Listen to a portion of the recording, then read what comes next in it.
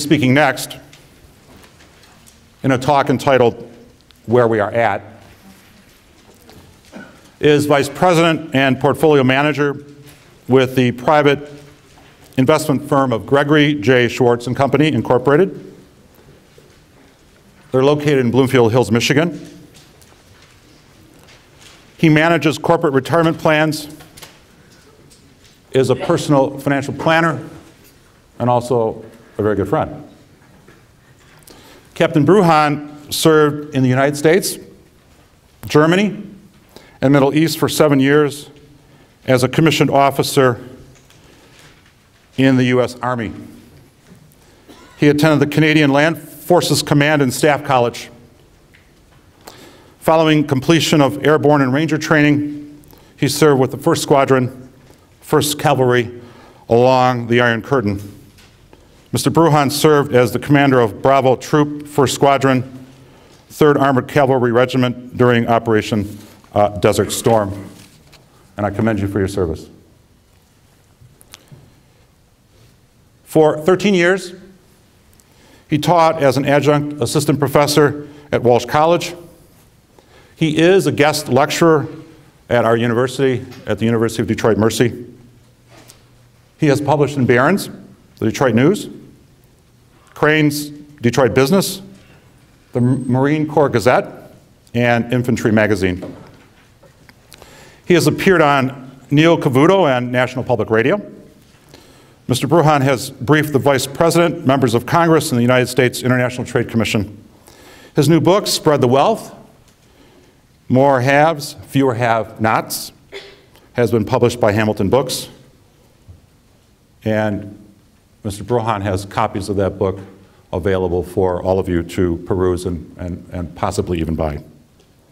He received a Bachelor of Science from the United States Military Academy at West Point and a Master of Science in Finance at Walsh College. It's my pleasure to introduce to you Mr. David R. Breuhan.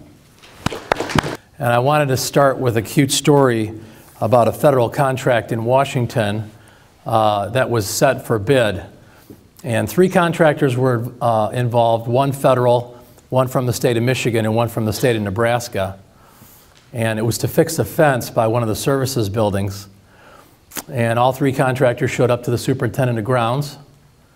And the first contractor got out his calculator and measuring devices and totaled the bid at $900. And the superintendent said, well, how'd you come up with that? And the contractor was from Michigan. He said, well, there's $400 for labor, $400 for materials, and $100 profit. The superintendent said, okay. The fellow from Nebraska, the other state contractor, came in and said, well, give me a second. He did the same thing that the Michigan contractor did, and he said it'll be $700. $300 for labor, $300 for materials, and $100 profit. I said, okay. So the third contractor, the federal contractor, came in, and he said it'll be $2,700.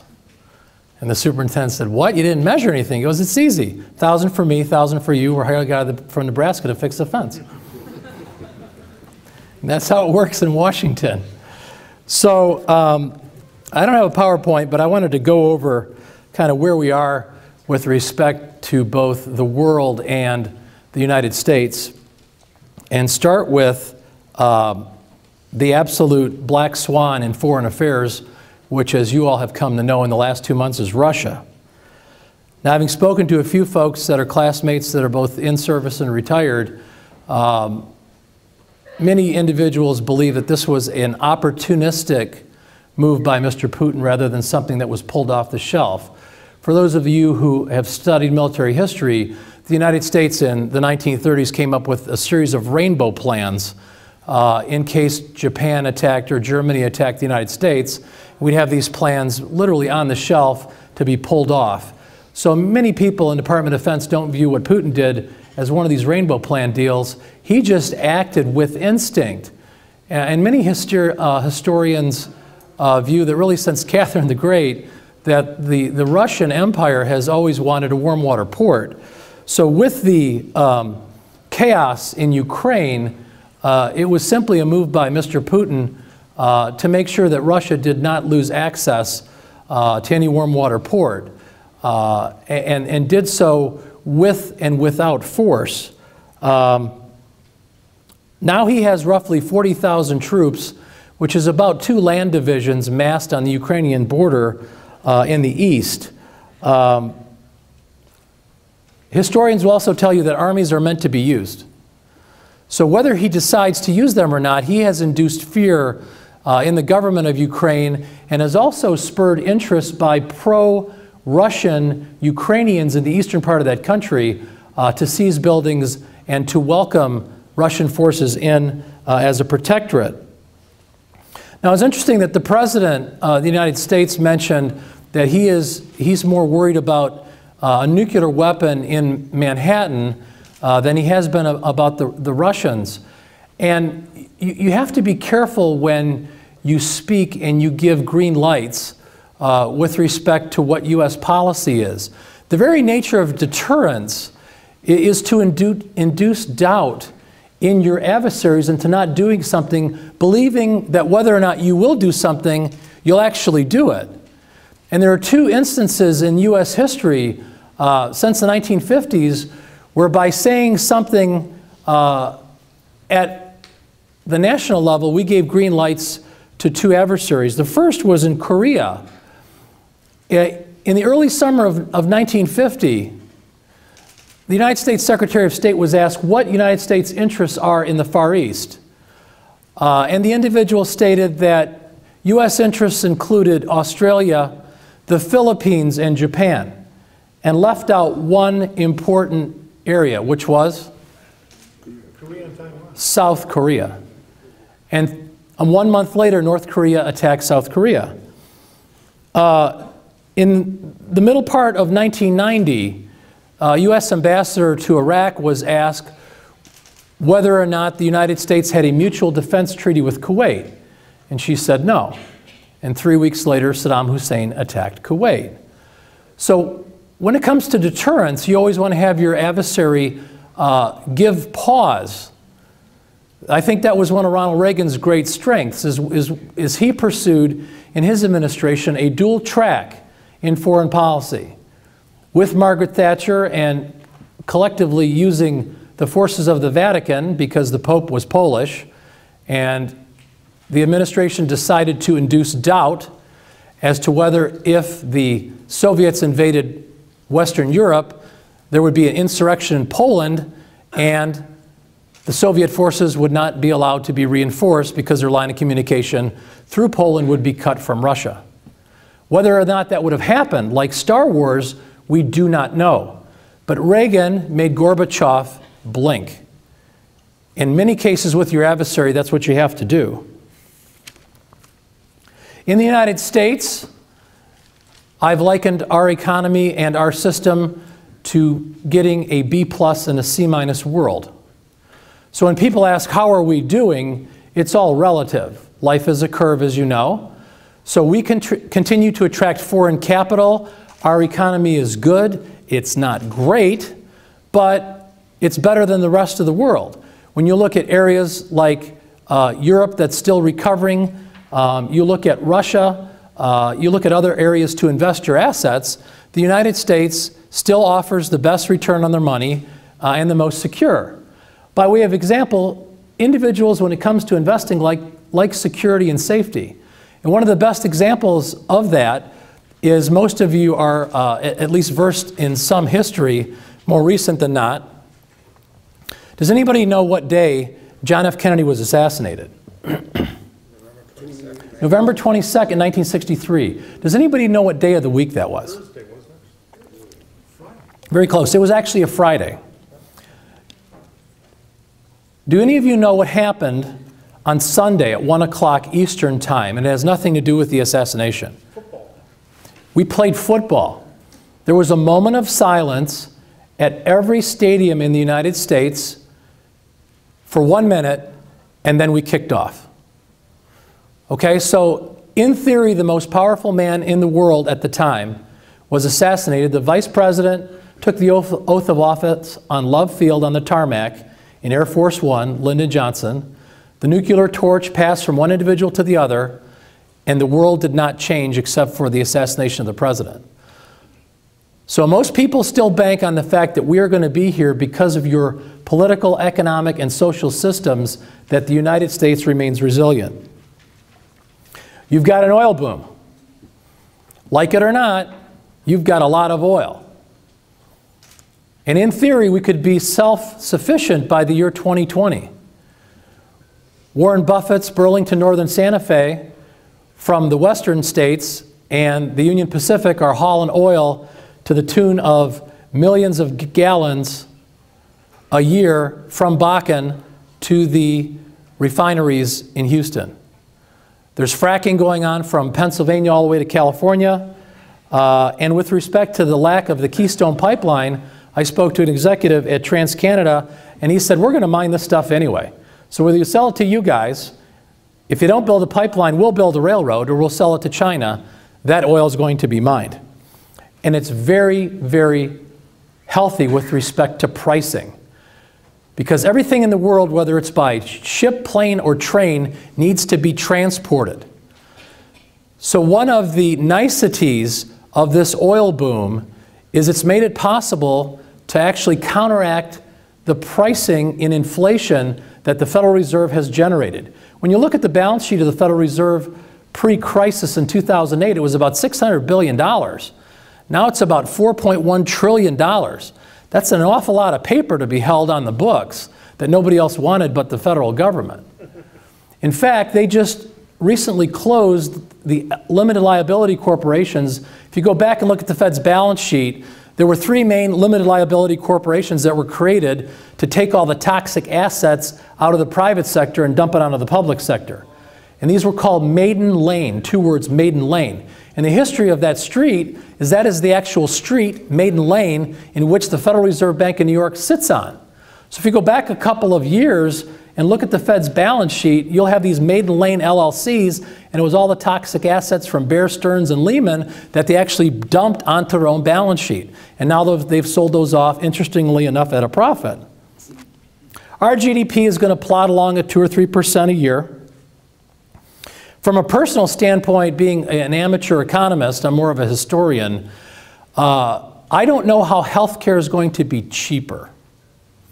So the administration came out and said, you know, with these plans and the gold, silver, lead, and bronze, or however you want to categorize them, healthcare is somehow going to be cheaper. From a practical standpoint, if you have a fixed supply of providers, whether it's bicycles, Apple, corn, soybeans, or healthcare, and you increase the demand by 1 million, 2 million, 7 million, or 10 million, I don't know how the price of that good will go down. Interestingly enough, the way business becomes more efficient is to be innovative and to counteract the decrease in prices that would result in me as a service provider buying a piece of technology that would make me more efficient. The law is that now medical devices are going to be taxed, which would make those goods more expensive. So between a tax on the capital goods that drives up the price of efficiency, and also the 7 million people that have been now moved on to the roles of healthcare, from a practical standpoint, I don't know how healthcare will become more inexpensive. We all know as rational people, and let's be candid, that there is a problem with our healthcare system. Everybody knows that. We're just not sure that the solution that's been offered is the right solution. I think from a competitive standpoint, opening up the different states to each other's insurers to become more competitive across state lines would be a great place to start. In the capital markets in the United States, business has a lot of cash, trillions of dollars. They've got enough cash where Microsoft decided not to finance the purchase of Nokia by using capital from abroad and bringing it back into the US. In essence, they avoided a 35% corporate tax. So they used the foreign accounts to buy Nokia and never brought the cash back into the United States and saved 35% in taxes. The markets are up roughly 175% since the bottom in March of 2009. We're probably due for a correction. Every 3 years or so, the stock market corrects 10 to 20%. Businesses hiring very selectively. They'll look at 1,000 resumes and hire 3 people because they can. Even in Michigan, you see lots of construction. In both the residential and non-residential area, we finally got construction in housing and in the business community started again. And that's very positive. Folks, rates are going up. Right now, the 10-year Treasury is about 2.62%. The low was around 1.5 or 1.6 reached last year.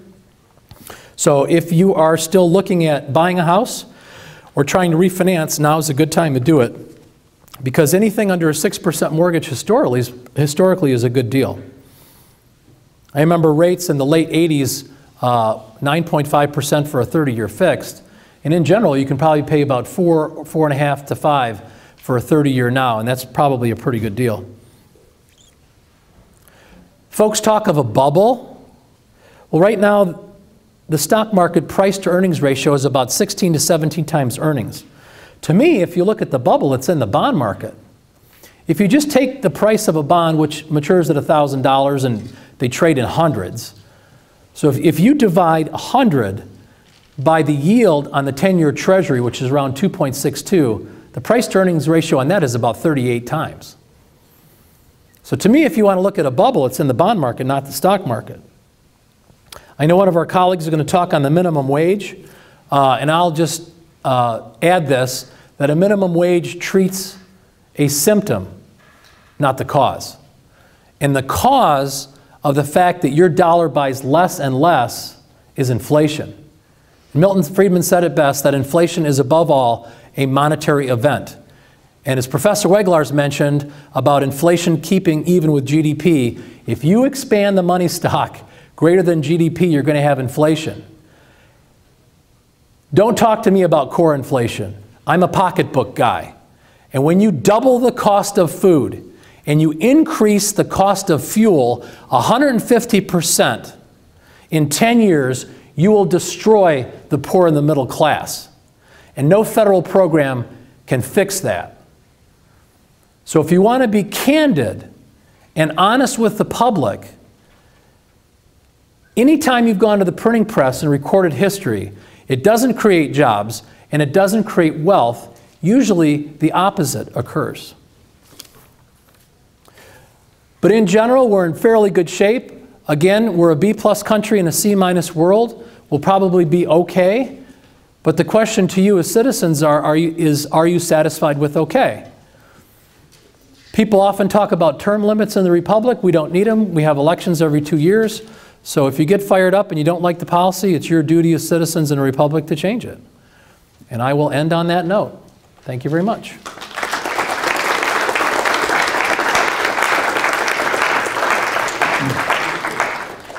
Given the fact that Mr. Breuhan will not be able to stay with us for the entire symposium, I'm asking now, are there some questions that you may want to address to him? After questions, we will then take a very short break and we'll come back and we will conclude our symposium. Thank you, sir. Any questions? Yes, sir, in the front. Could you elaborate on what you were talking about with the bond market? Yeah, the bond market. The reason I don't believe that, and this is just me guessing like you guessing, that the stock market is not necessarily in a bubble, even though it's up 170% from the bottom, is that from what I read and hear, the general public is not yet invested in the stock market. Why? 1998, 2002, and 2008, the general public and everybody else really got burned by the downturns. And a lot of people sold at the bottom. So the general public still is not yet in. But when you look at, in general over 60 years in the stock market, the price to earnings ratio, that is where the general market is, supported by the earnings that have that price, is about 16 or 17 times. And right now, historically, we're about where we should be with the markets, even though we're at record highs at 16,000 on the Dow. But when you look at what you're being paid, 2.62, for the price of a bond, it's almost double the stock market. because everybody's flooded into bonds as a safe haven. The most poignant lesson I learned in money management is that when you use mutual funds, and I'm a mutual fund guy, I don't really do individual corporate bonds, or I'm not a stockbroker, I'm more of a financial planner, is that most people don't understand that you can lose money in a bond fund. I mentioned that bonds trade for $1,000 like a certificate of deposit. They're not insured. But if you hold a bond to maturity and the company doesn't go bankrupt, you're going to get $1,000 and you're going to get interest payments every 6 months until that bond matures. What most people don't understand is that in mutual funds, you may have 300 bonds or 3,000 bonds that mature at different time frames. So if rates go up, the price of a bond goes down. They're inversely related. So that's where the hazard is. And intentionally, in both the retirement plans I manage and for most of my individual clients, I don't have any mutual fund whose duration is out more than about 7 years. Because the further you're out in duration with your bonds, the more the bond will fluctuate if interest rates go up or down. So from a practical standpoint, I think the public is piled into bonds. A lot of people are in cash. And if rates go up, you're going to have a lot of people sell because they're not prepared to lose money in bonds. And that could make the bond selling more rapid. And I don't think folks are prepared for that, especially retirees. Because everybody has been what? They've been chased out of certificates of deposit and money markets because what are they paying? 0. So if you have parents or older folks that are in bond mutual funds, you know, it would be not nosy but prudent on your part to make sure that they're not holding securities that are out 25 or 30 years, because they can really get whipsawed. And when rates go up, they can go up very fast. We saw that last year when the Federal Reserve said, hey, you know, we're eventually going to stop buying $85 billion a month in our own debt. And just that enough was enough to move interest rates up 1 full percentage point in about 4 months. And that shocked a lot of folks. Anybody else? Yes, in the back, sir? If you were to set up a portfolio right now for someone 5-year time frame conservative, what would your allocation be? The question is developing a portfolio for 5 years that's conservative. Are most of it in retirement or IRA assets, or would most of that be taxable? Taxable. I don't believe that municipalities are going to fail in the United States.